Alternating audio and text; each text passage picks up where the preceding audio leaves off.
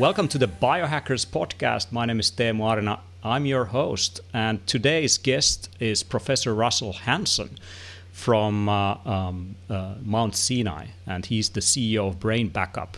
And he's been looking at how to map the brain and how can we make a digital copy, almost, of the human brain.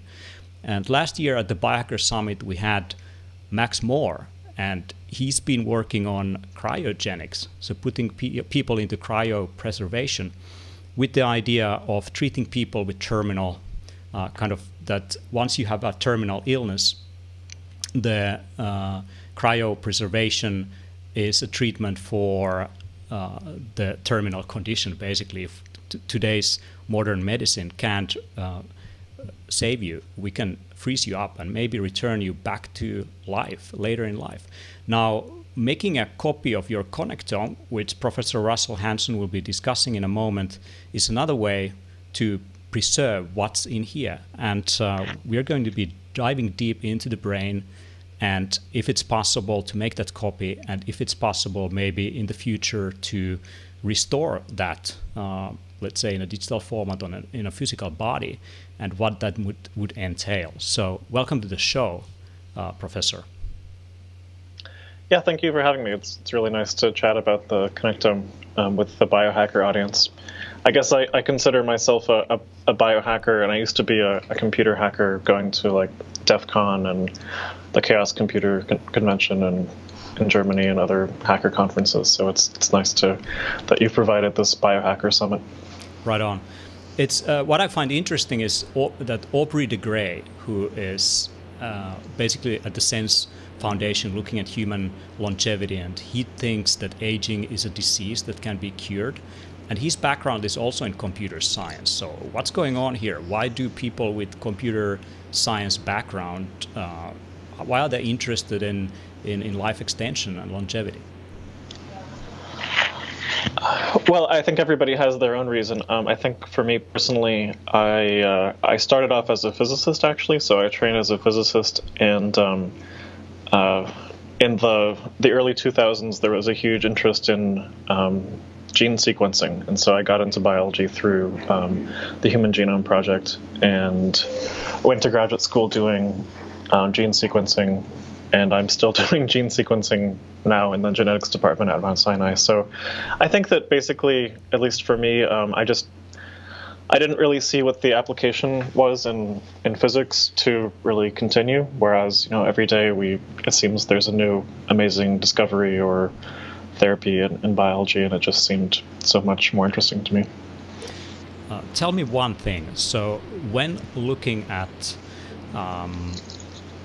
when looking at the genome and looking at the brain, right now the sort of dominating metaphor for the brain is the computer metaphor. So processing information, storing information, input, process, output, etc. Is that like exactly accurate? Can we describe the human brain as we are describing a computer?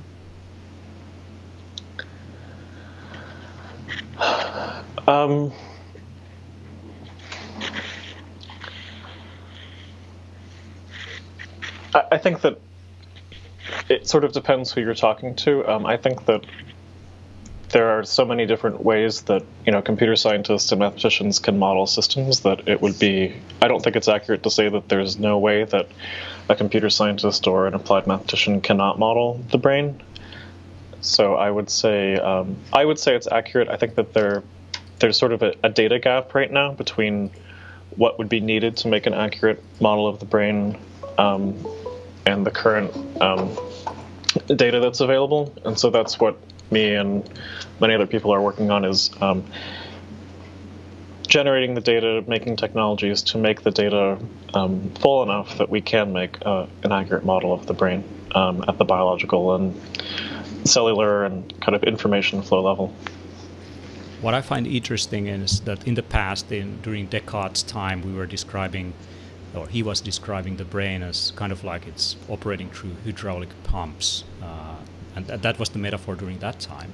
And later on in the Industrial Revolution, there was the ideas that in the human body there are kind of like cogs or gears and machinery going on, and now we have the computation paradigm that we use to describe what's going on. And kind of like I really like the book from Jaron Lanier, who was one of the pioneers of virtual reality and augmented reality, and he recently wrote a book called I'm Not a Gadget, where he's making the case that biological systems and analog systems, when you make a digital representation of them, you are losing something. So can we accurately transcode what is going on in a biological process and make a replica of that in current like information domain? I believe so. I haven't read the book that you're referring to. There are many people who have many different opinions on this, and I think that their opinions usually are just based on what is it that they believe is the most fundamental piece of information. So for me and my colleagues, what we believe is the most fundamental piece of information is the chemical information, and to some extent the electrical information or the electron flow. So the way that we break it up is we break it up into the chemical information being things like proteins and ions and neurotransmitters, and the electrical information or the current flow or the ion flow through axons that makes what we call electrophysiology. So the way that neurons spike so there are two types of cells that spike. Heart cells have these electrical spikes, and neurons have these electrical spikes.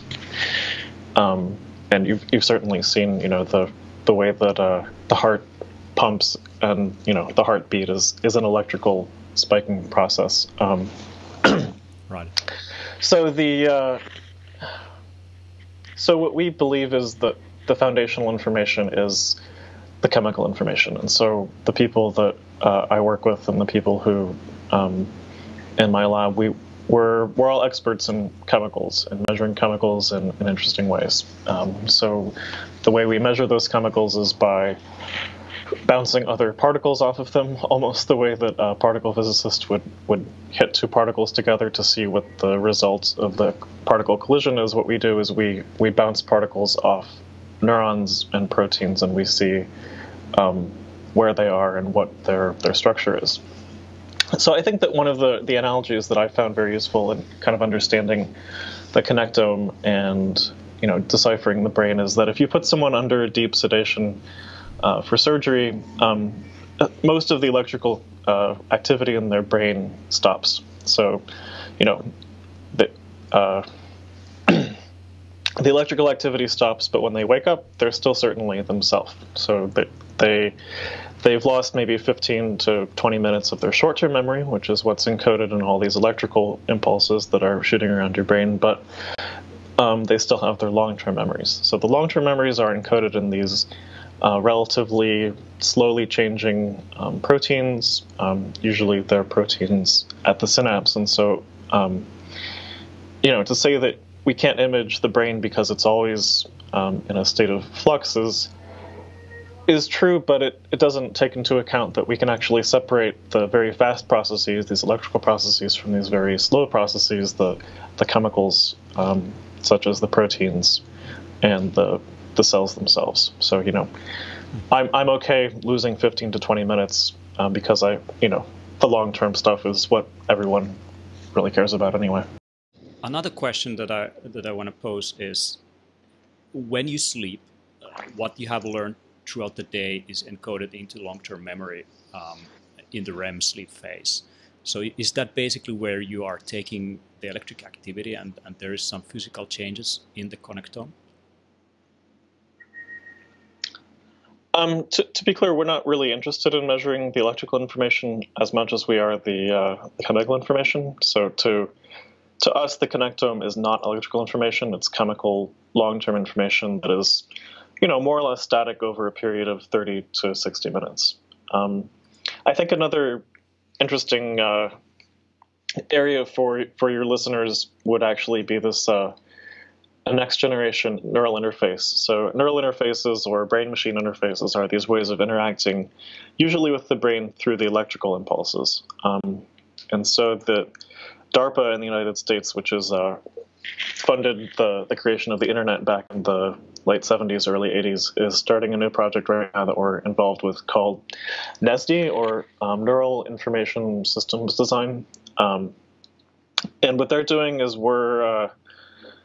they're putting out about a $60 million grant to do what we've called a neural modem. And so what it is it stimulates 100,000 neurons and reads from 1 million neurons. And current technologies to read from neurons on the electrical scale are, let's say, from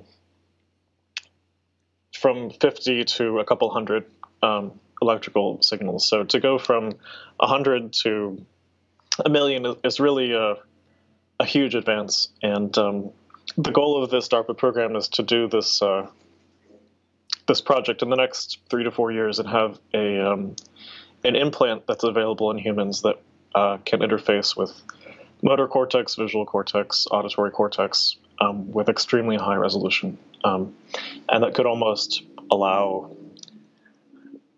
for lack of a better term, we could call it telepathic communication. So basically very, very high resolution interfacing directly with the cortex. Elon Musk is working on the neural lace. Is it related to the same kind of domain? Could you remind me what the neural lace is that you've heard of? The neural lace is some kind of computational implant that is physically attached to the brain that can interface with the internet, for example. So that when you're referring to telepathic communication, the basic idea would be that in long term, I'm just thinking of something and it could be transmitted, and I could also receive information that is generated through this neural lace in terms of electric activity in the brain. This is at least how I understand it. Yeah, I think I know what you mean. I'm not aware of any actual product that has been proposed for the neural lace. There are many. Maybe you've heard of the company called Kernel, which was started recently. Have you heard of Kernel? No, I haven't. Please give a short summary.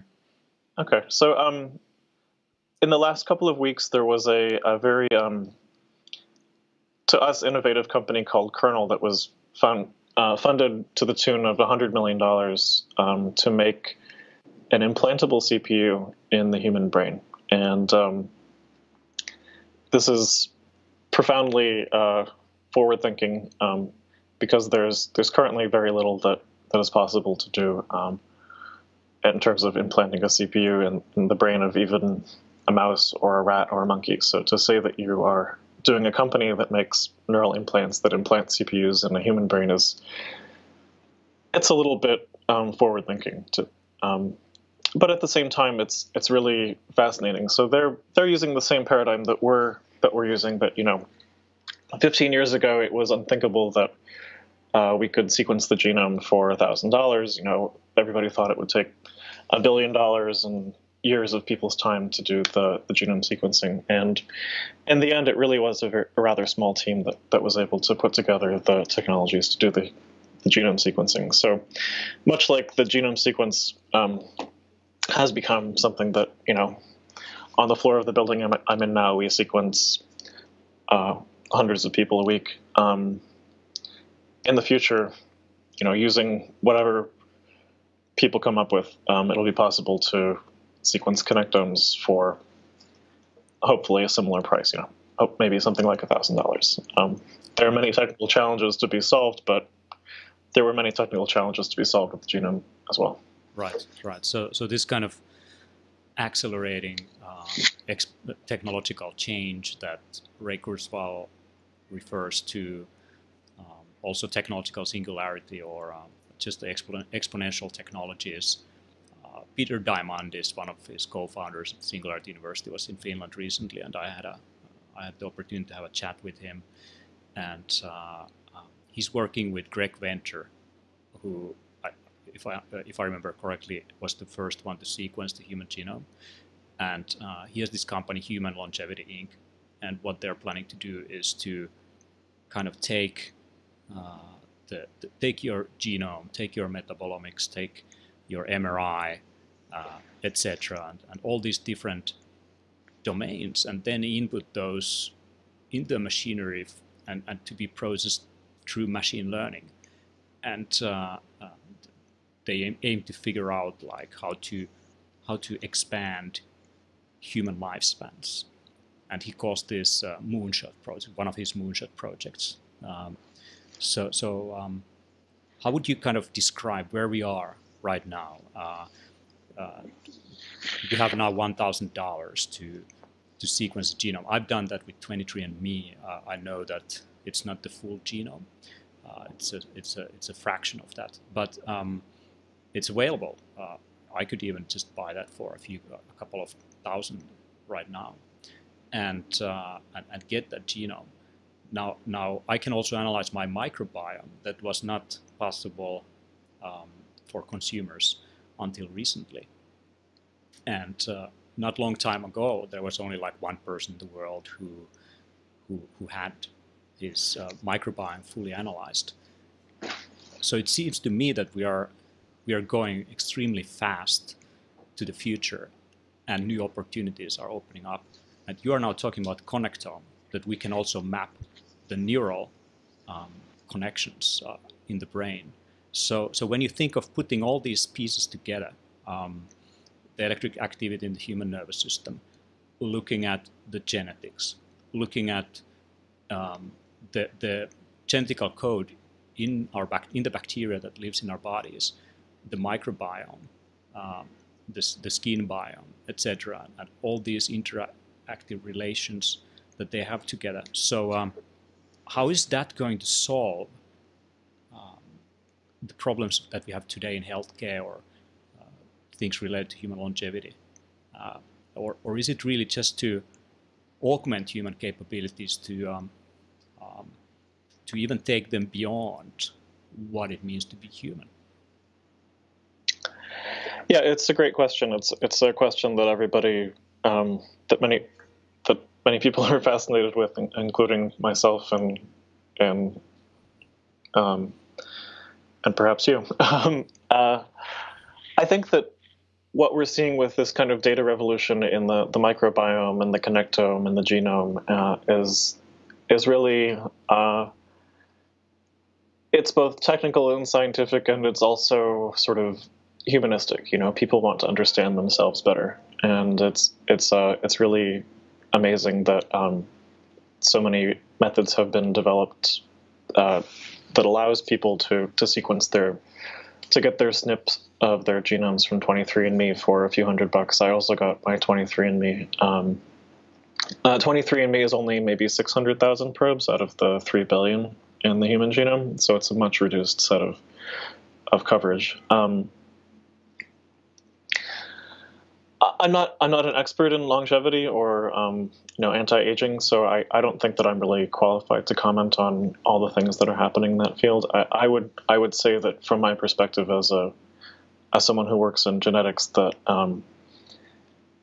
the more we know, the more we will be able to address the problems that arise as people age. And I think that it's certainly accelerating, and it's becoming a very technical field of sort of understanding all these changes that occur and doing something about them. I mean, that's kind of what precision medicine is about. One could say that precision medicine or personalized medicine are actually, really the same thing as longevity, or by addressing the personal issues that are happening in people's aging or sickness, we're actually working to make them live longer. So it's, I think that humans are destined to find tools to make them live better and healthier, and I don't see any problem with that. All right.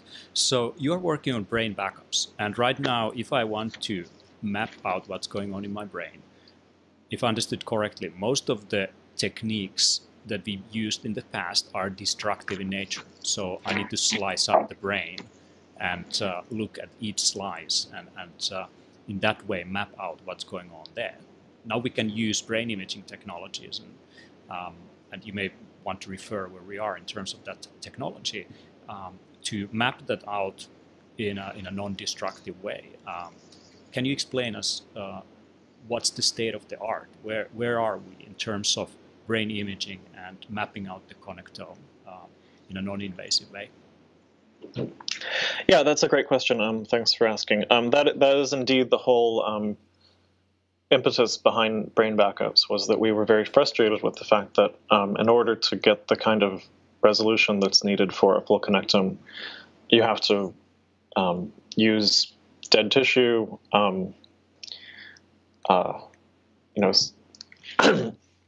It's a destructive process. So what you do is you take a dead brain, you treat it with some chemicals that make it more amenable to imaging. One particular chemical that we use is called osmium tetroxide, which is a electron microscope staining agent. And then you slice the brain very thin and you image it on an optical microscope or an electron microscope.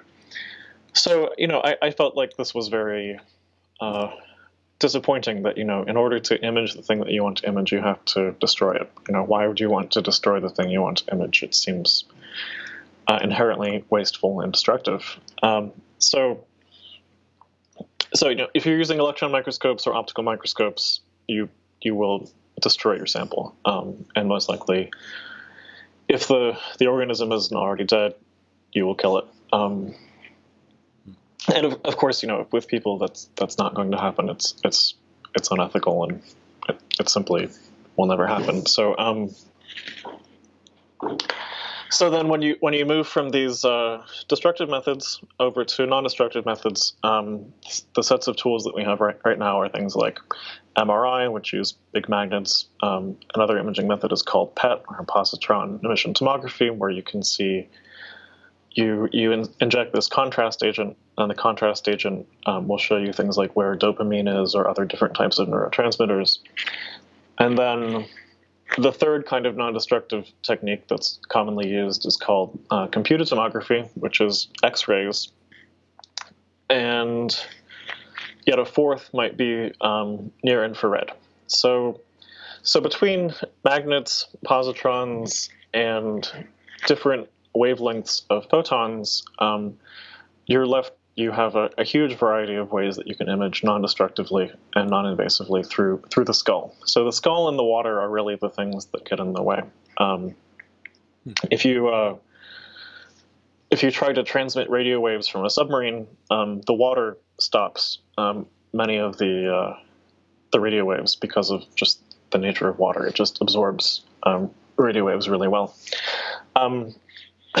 Sorry if this is getting a little bit technical, but all these different imaging methods are really important. I think the fifth one is actually pressure waves, so kind of like sonar.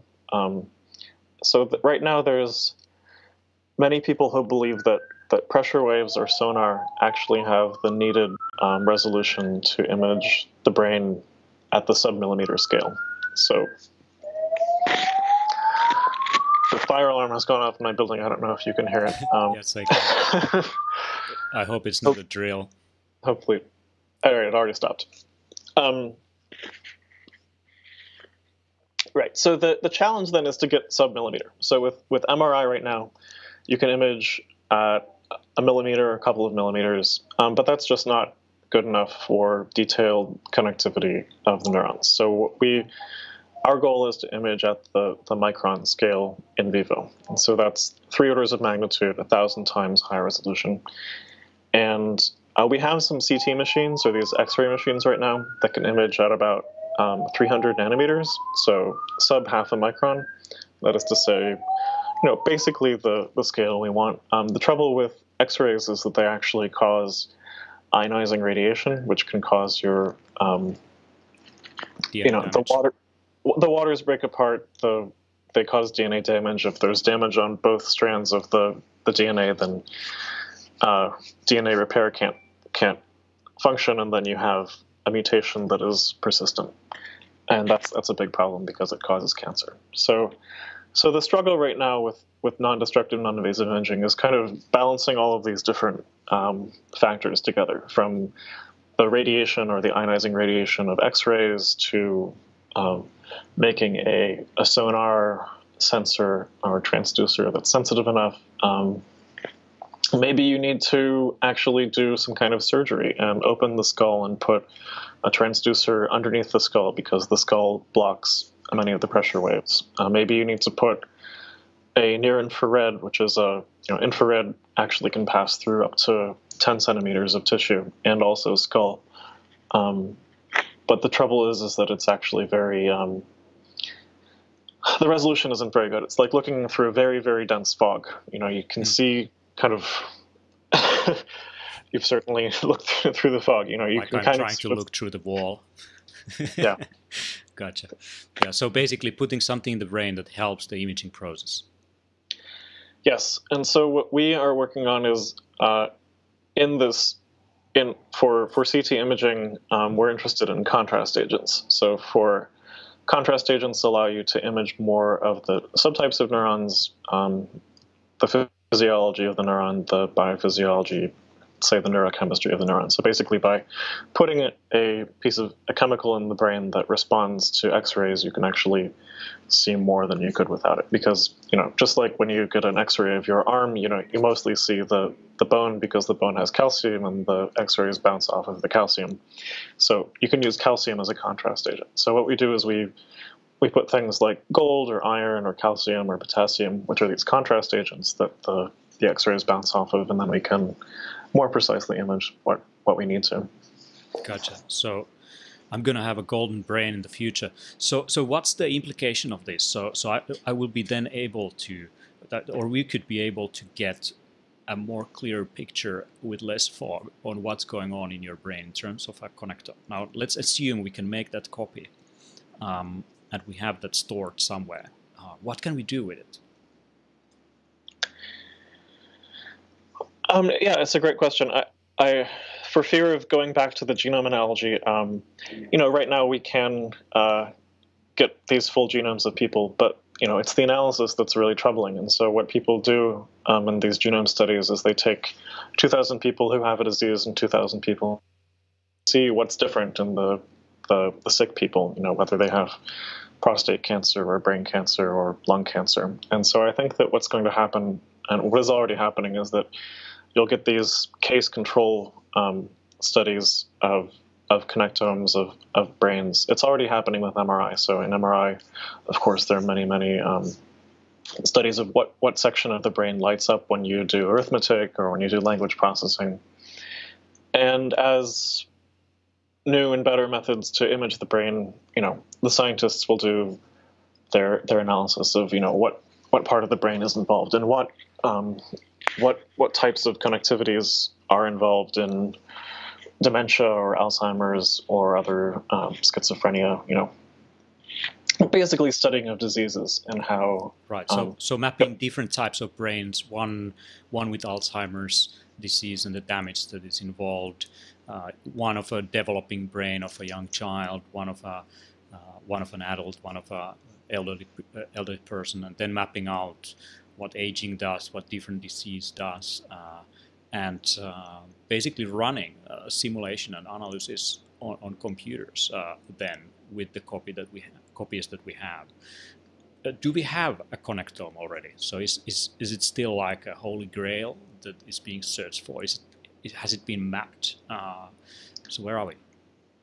Yeah, there are a couple of connectomes that have been published. The most commonly cited one is the smallest one and the most complete connectome, which was of this the flatworm, the C. elegans worm. So the flatworm, the C. elegans worm, has 302 neurons, and anyone can download it from the internet right now. It looks like an Excel spreadsheet where every neuron is on every line, and it's connected to, neuron 1 is connected to neuron 2, and neuron 1 is an acetylcholine receptor or whatever receiving neuron. And as you move up in complexity through different brain sizes, you get to the fruit fly. So the fruit fly is another very commonly studied organism in biology, and there are some partial connectomes of the fruit fly. And then as you go up to from the mouse to the fly to sorry, from the worm to the fly, then you get to the mouse and the rat. And so we mostly use mice and rats as a small, simple mammalian brain. And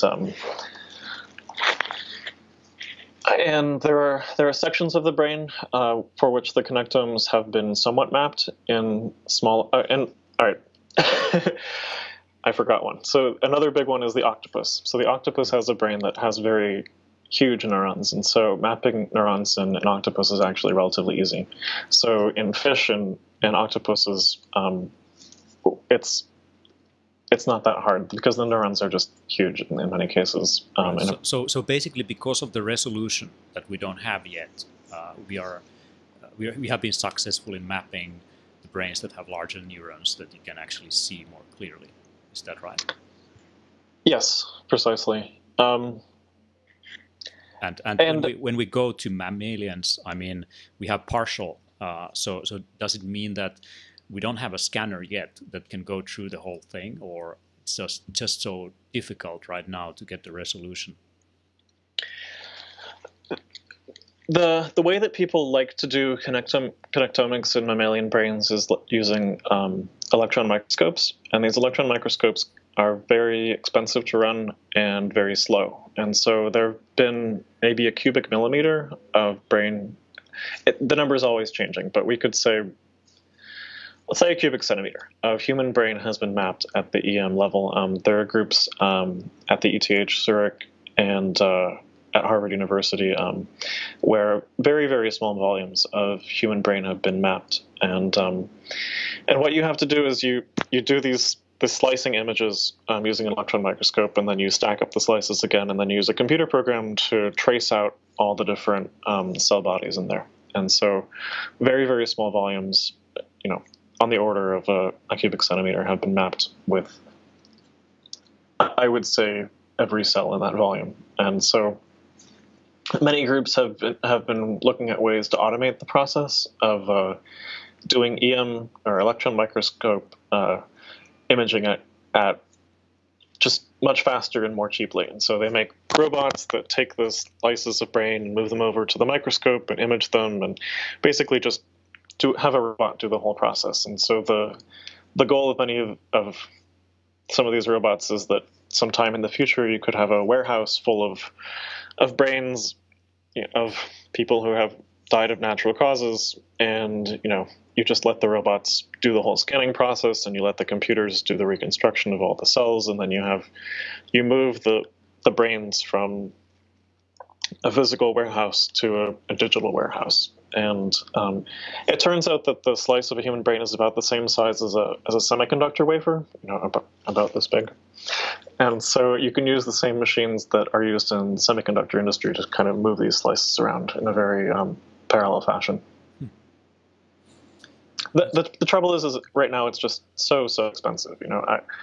Some friends of mine have said they could do a whole human brain at cellular resolution, but it would cost $2 million just in the blades to slice it, because the blades would wear out and you have to keep replacing the blades. So, it's really a lot of engineering and kind of figuring out ways to make it cost effective to do this kind of thing.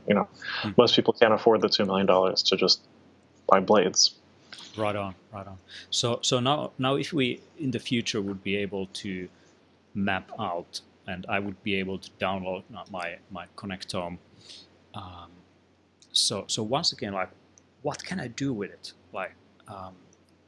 We could map it. The scientists could use that to study disease. But do you foresee, if we go a little bit further from that, just to figure out how it works, is there some kind of application that we can use? Just like right now, when I do map my 23andMe, I can see my disease risk. That could mean that I could use that information to adjust my lifestyle so that I would maybe reduce the risk for a specific thing to occur. Or I could use the genetics together with blood work to verify if I have perhaps vitamin D absorption problems, or iron levels, ferritin levels could be higher in my case, So I could be verifying that, and that could actually mean like practical changes in the way how I live. So if I had that picture of my brain, what can I do with it? Yeah, again, it's a great question. I when we discuss brain backups with people, oftentimes the question is, what would I do with this image of my brain? And one of the answers I give is, it's your brain. You can do whatever you like with it. And I think that it's a personal question. It's like you have your body. What do you do with your body? No one's going to tell you what to do with it. So I guess one of the things that I personally first thought that was very interesting or useful was education. So you could image someone's connectome or brain before they went to college or graduate school and after, and then you could see, what is it that they learned in, chemical engineering or biological engineering or philosophy. And then you could maybe give someone else that kind of education just by kind of merging the two connectomes. So I think education could be one. What happens when you merge two different connectomes that have different experiences and memories is an open question. No one's tried. It's really pretty out there scientifically or technologically. I think someone here in New York told me that maybe a big application for business would be advertising. So maybe instead of going to neuromarketing. Scientists, right? So neuromarketing, instead of, if you had a neural modem that was able to imprint on somebody's brain that they wanted to buy Coca-Cola, that might be something that Coca-Cola really cares about. So you could basically optimize for you could optimize your tools so that the brain would take what you want it to take, basically. So let's say the image of Coca-Cola and the affection for it.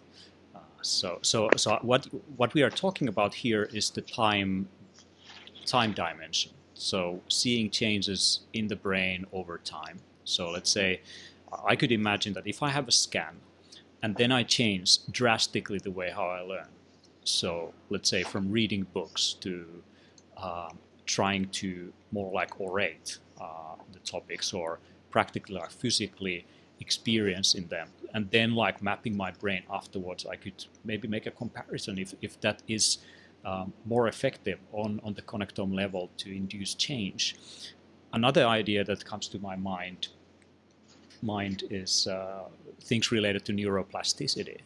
So I could be looking at if I'm inducing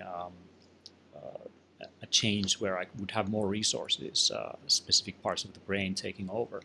Let's say if I'm becoming partly blind or whatever, might be using different kind of feedback loops to enable my body to experience vision again through different sensory inputs.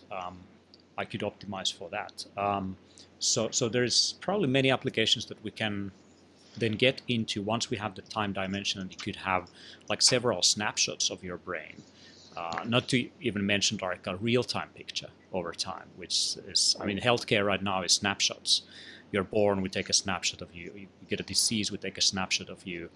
And what really matters is the change that we are inducing, and then mapping again and see if we made a change.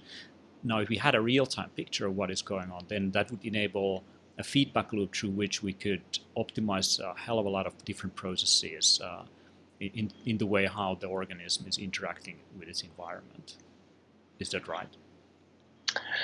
Yeah, indeed. I think that one of the first things that people think of when they think about optimizing the brain is, become smarter, get a better memory. And so indeed, that's kind of what Kernel, the startup I mentioned that's doing the neural implant is interested in, is they want to augment memory, and, the CPU optimizes, how people do what they do, and allows this faster iteration loop. Instead of taking written tests with a pen and paper, maybe you could you read someone's brain and you see whether they learned it already. Yeah, I guess one other business application that I think has been somewhat interesting is kind of the personal assistant thing. So, if you've ever had an employee or a coworker, sort of the knowledge transfer that allows them to do their job is something that's often very time consuming. And so if you could use the connectome or the brain image to kind of allow this training process to occur faster, either of a virtual assistant or of a person, then this would be something that would really be advantageous for a personal assistant, or you might call them like a minion or something. You could have a robot that, instead of, you could train them much more quickly by just, instantly training them as to what they're supposed to do in their task.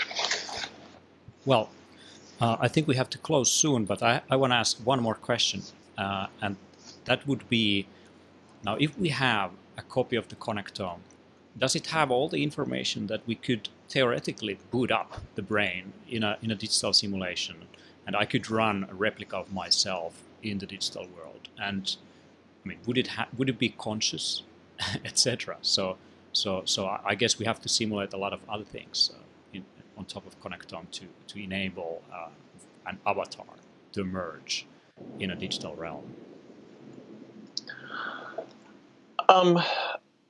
I believe that consciousness is kind of a scare word. It's used to kind of represent, all kinds of things that people interpret as, another human around them. If you break down consciousness into other things, like being able to make decisions, being able to recognize patterns and all kinds of things, it seems like consciousness is actually relatively, it can be broken down into these different parts that, when analyzed separately, are more accessible. So I think that that the computation that's required to simulate the whole human brain is immense. It's certainly more than any computer on the planet right now can accomplish, but that doesn't mean that it won't be possible in the future. The basic equations of neuron firing are well known. It's just I think it's joining it with the new data that's coming from the Connectome projects or the Brain Initiative or other companies that will make it more useful. Right. Are we living in a simulation? I mean, there is now a huge kind of trend in Silicon Valley among the technology elite with the idea that because of laws of nature of following so detailed kind of algorithms, that it could be as well possible that we are kind of being simulated, and all of these different connections and everything that we can map out. It's just like someone programmed this, and that we, as we map out these things and create a digital replica, and we are working on virtual reality, augmented reality, mixed reality interfaces with artificial intelligence, that we ourselves could give birth to a simulation. And so do you believe in that kind of stuff?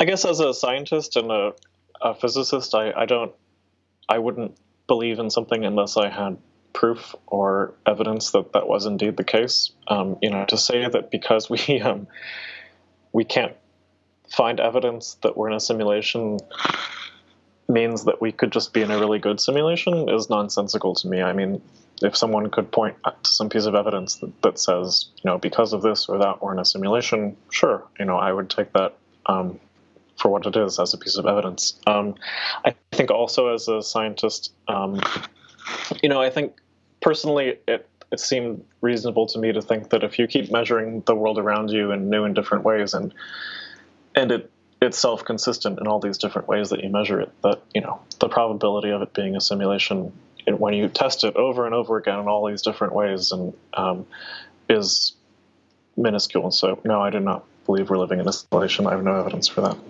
Right on. Yeah, I mean, just to note that there are some of these very wealthy people are now funding scientists to break us out from simulation. We'll see if they will succeed. But at this stage, we are still mapping out, figuring out things. What intrigues me is also in physics, there is the observer effect, and the way how we are actually making things appear once we observe them, once we measure them, and how we are also with our instruments and ways of looking at things, we are also influencing what we are observing. So this kind of quantum dimension to these things is also extremely fascinating topic, and we'll see where we're getting. But definitely I see that there's going to be, just with artificial intelligence, probably broad AI is still far away, but the narrow applications will be phenomenal, and probably the narrow applications of connectome will also be phenomenal for mapping out and understanding disease at the resolution that was not possible before, and would probably also invalidate a lot of science that has been done about the brain. I remember reading that in the 80s, etc., when the imaging technologies were taking leaps, a lot of the research and the theories we had of the brain changed drastically, that we had to have a completely new view of what's going on. And do you foresee that this technology would develop a full understanding of the connectome, we'll be able to mapping that out, that there would be like a paradigm shift, almost like a leap in our understanding of the brain that seems to be a black box as we speak? I don't think it will be a paradigm shift. I think it will be a very slow and gradual process that will, little pieces will crack away one by one. And I think that it will be a big business as well. I think that, many companies have, trillions. There was a study that showed that, $1 trillion had been pumped into the economy through the human brain, through the Human Genome Project. That so many, and health has improved so dramatically as well. So, there's money to be made in improving people's health, and I think that, the mapping the connectome will be a huge area for business as well as science and for people's day-to-day lives. Totally. Yeah, totally. Thank you very much, Professor.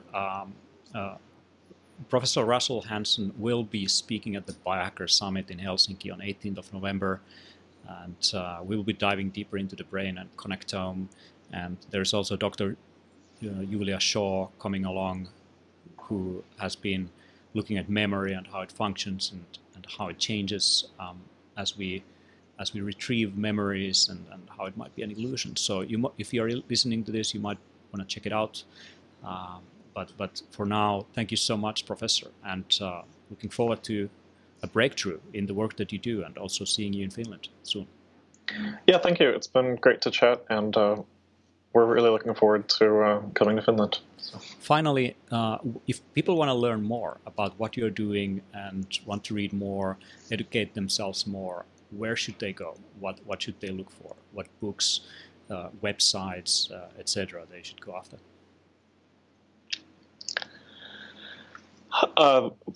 There are so many. You might look at the Allen Brain Institute has a very immense website that has this, for instance, the map of the 30-year-old woman, where you can zoom in on every single cell in an adult human brain. Is pretty fascinating. If you look for the Brain Initiative as well, the NIH, here in the US, has many resources. There are so many. It's hard to say. Awesome.